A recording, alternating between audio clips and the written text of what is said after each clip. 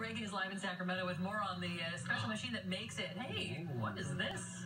That's a great attitude. Why not? Why not? It's frozen beer and it's hot. It is hot in Sacramento. Erica, let's just show everyone how to make a frozen beer right now. Okay. What do we do first? So first we're going to just start off with the regular beer. It's the grapefruit Schofferhofer.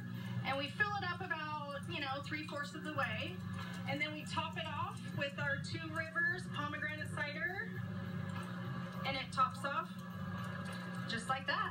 It's that easy, and it's frozen beer, and wow, that looks delicious. Erica, thank you so much. Sean, okay, you guys have discovered this whole concept of the frozen beer. Tell us how and why it's here. Well, it was out in Japan.